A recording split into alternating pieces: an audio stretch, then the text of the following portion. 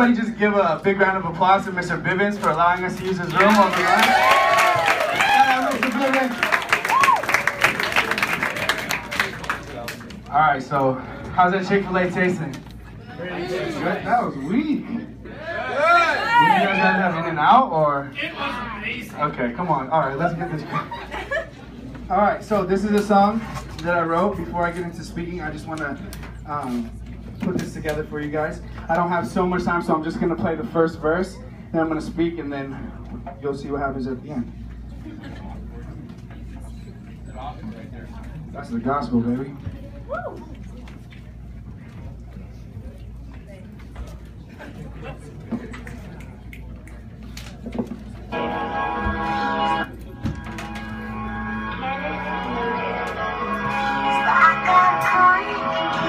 Yeah.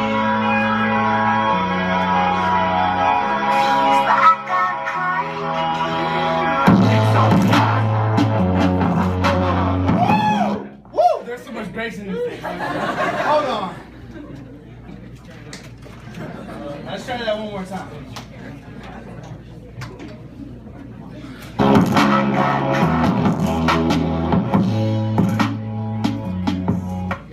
Alright, I'm not going to use the mic actually.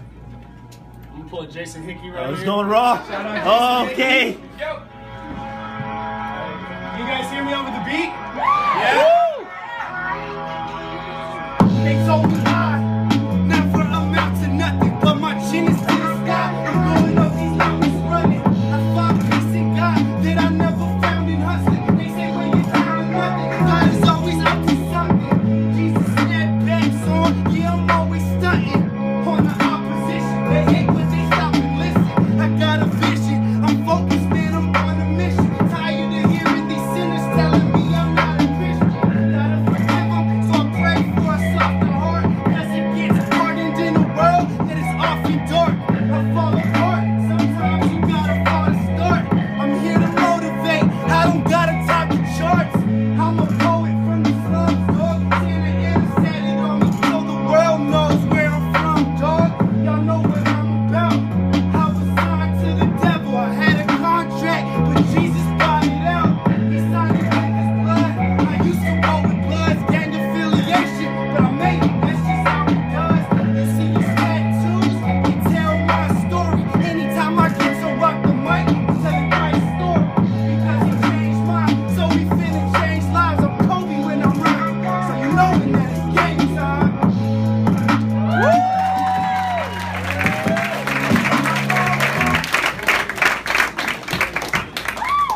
Nah, okay, the mic, here we go. The mic, cool. Thank you, thank you. I would go with the whole song, but I'm just going to give you a little preview for now, because we are short on time. But there's going to be a concert this summer that I'm going to be having. It's going to be a release concert at Beach Point Church in Fountain Valley.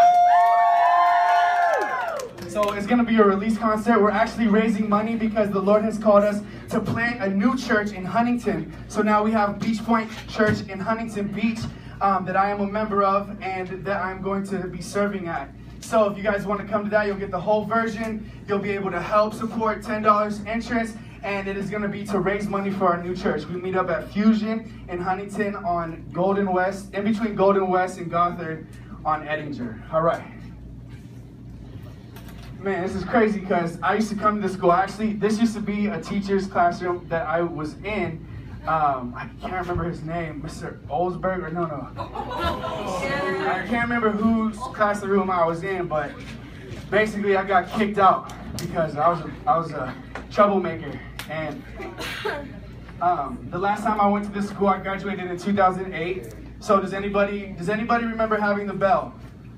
That's right, no one remembers it, because the last time I had the bell was when me and Daniel Query went here. We were freshmen in high school, and that was the last time we had the bell. So I need anybody in here. Does anybody play football? All right, football players, go grab that bell back next year. Where's the wrestlers at?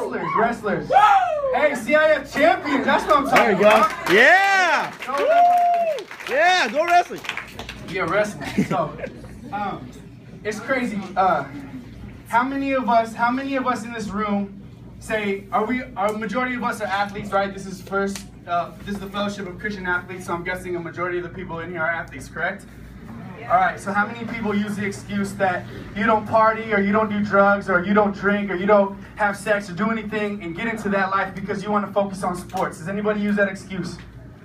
No?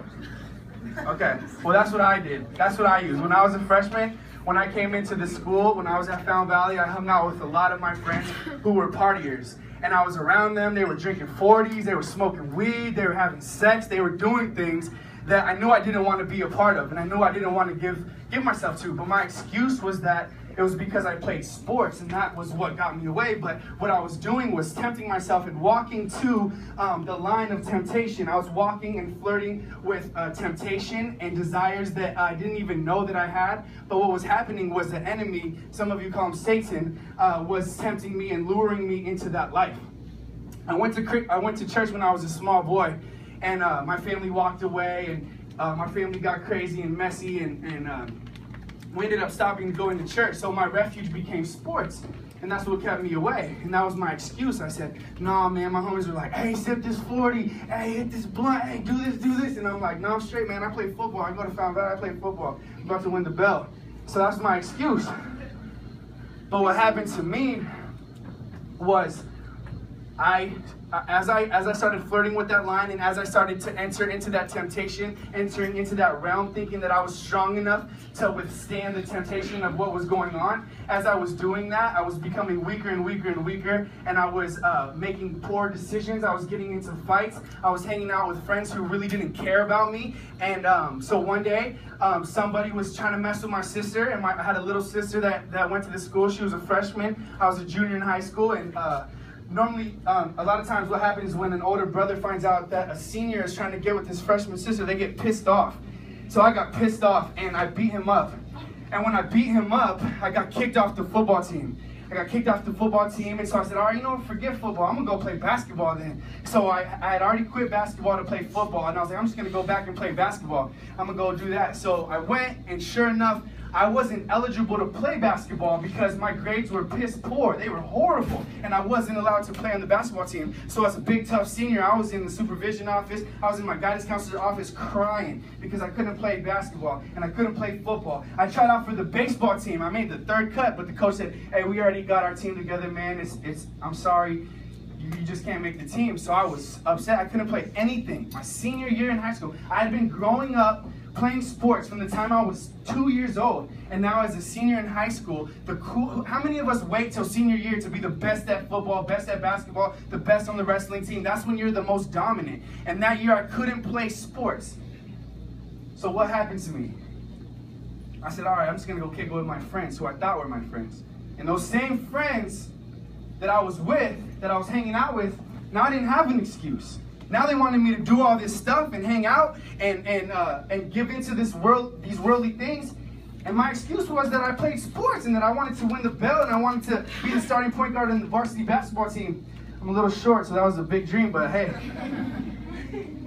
I didn't have that excuse anymore. So what happened? I said, all right, you know what? Screw it. Started fiddling with all that stuff because it was right there. And for years, the enemy was enticing me. He was enticing me and showing me these things that might have looked good and glamorous, but once you give into them, they leave you feeling empty and alone. And I know some of us in this room have already experienced that. I experienced that so heavily because I just wanted something and so I started doing drugs, and I started then selling drugs, and I started drinking, and I started partying, and girls, and everything.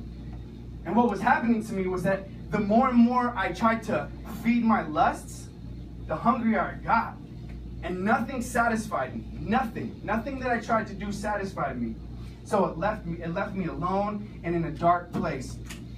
And as I'm praying, the Lord was giving me this verse just actually a week or so ago, 2 weeks ago, when I was just praying for you guys and just asking God what He wanted me to share. And the Lord gave me this powerful verse that I had read before many times, but all of a sudden, now it was clicking in my head and it was so clear, and I'm like, God, why didn't I know this as a 14-year-old? Why didn't I know this as oh yeah, that's because I didn't have any guidance. I didn't have anybody speaking into my life. I didn't have a church to go to because I was lost. I was lost. And so God gave me this verse. It's 2 Timothy 2:22. It's one of my favorite verses because as a 26-year-old man, I still deal with this stuff. And so I have to hide in the Word of God. I have to hide in community with my brothers and sisters in Christ. I have to hide in the Lord's presence. And that's how I'm able to withstand temptation. So 2 Timothy 2:22 says, flee the evil desires of youth and pursue righteousness, faith, love, and peace, along with those who call on the Lord out of pure heart. So what Paul is telling Timothy to tell the church, to flee from the desires. It's not saying, oh, let's see how close I can get without sinning and stay there. No. It's saying flee away from it and hang out with people that are pursuing that as well. Hang out and surround yourself with the people that are calling on the Lord with pure heart and pursuing the Lord with pure heart. So you see your friends and it's like, hey, just because your friend might not be a Christian or might not believe in God, that doesn't mean you hate them or you cast them out. You love them, but are you going to want to hang out with them every weekend while they're hanging out and partying and doing things that they're not supposed to be doing? You got to love them, you got to pray for them, and you got to say, hey, I really want to hang out with you, but I just don't want to surround myself with that. Because what's going to happen, as strong as you think you are, the enemy's just shaving away until one day you're at a very, very weak spot and the enemy attacks. The devil doesn't just show up randomly and says, bah! No. He's waiting around the corner. He's seeing your movements. He's seeing where you hang out. He's seeing who you're hanging out with. He's seeing what you're doing. And he's waiting. And he's slowly shifting till you get to a weak spot. He's going to find out your weakest spot. And right when you hit that, boom, he smacks you in the face and you fall. And you hit rock bottom. It took me rock bottom to bounce up. And that's what I said in there. Sometimes you need to fall to start. I had to fall and hit rock bottom in order to find God because I wasn't fleeing from temptation. And so I wrote this that I want to share with you guys. Okay, so this is something that I struggle with. So I'm not looking at you guys and saying, hey, I'm perfect and this is what you guys gotta do. That's not me. I'm telling you guys, I am weak. I am preaching from my weakness. I am a man of God, but I sin. I sin. And you can never say, I will never sin. But you can say that you will not let sin trap you and lock you in. You confess with your community, you confess with your pastors, you confess to your parents, and you don't let that trap you in. So this is what I wrote. I said, it's not about trying to get as close to sin as possible without sinning and testing our self-control. It's about running in the opposite direction and not putting yourself in a position to compromise your faith or allow the enemy any room to play. Knowing yourself enough to humbly admit that you need to withstand temptation by not being around it. Admitting weakness is the truest of strengths. So for me, I'll share one thing that I have to flee from, and that's drinking. Can I have a beer? Yeah. Is that a sin? I'm 26 years old. I could buy a beer anywhere that sells beer. That's not a sin. It's of the law. It's legal. But now I look and I say, okay, I check my heart and I check my relationship with God. And I know that if I have a beer, that's not fleeing from temptation. That's getting to the line. Yeah, I'm not sinning, but it's creeping up to the line. There's one beer, and then I'm like, man, I'll just have two. It's all good. I'm at dinner. I'm eating. So, all right. Then I creep closer.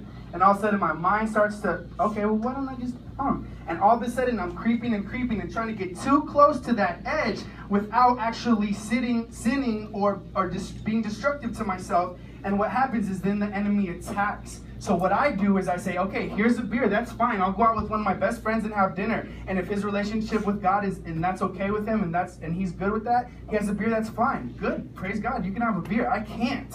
So I have to flee from that and run away. I can't even have one. And that's my own relationship. So what you all have to do is pray to God and say, God, what is fleeing from me? What does that look like for me? Oh, maybe that's Snapchat. Maybe I need to delete my Snapchat or deactivate my Snapchat, because what happens with Snapchat is all of a sudden you snap a boy or you snap a girl, and then one thing leads to another, and you're getting yourself in trouble.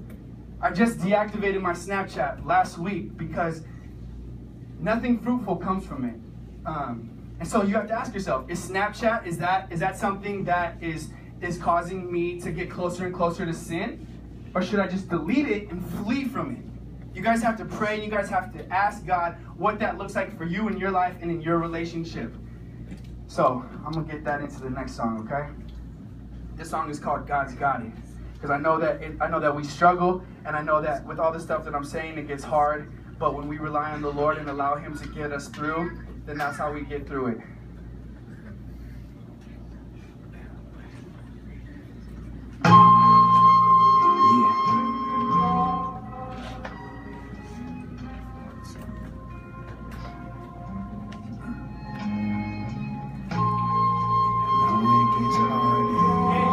Yeah.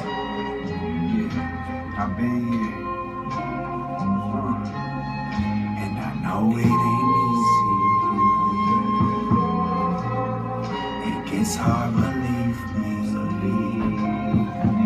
Face times that's hard, oceans that start. I start to wander, I start to hard. It's hard, but God's got it. Look. I'm so misunderstood that I don't fit in anywhere. I answer water with so many fears. I got so many fears that I'm up at night shedding tears. Cause the years that I failed, but at least they brought me here, right? I'm 25, but I'm feeling like I'm 40. In my room at night, drinking Red Bull, recording. Working 2 jobs, trying to raise a little girl. Gotta balance out the lows, living in the evil world, so I aim high. The enemy attacks, but he gotta realize that me and God on the same side. Believe that. Sometimes I wanna leave rap. And it kills, but I ain't signed it.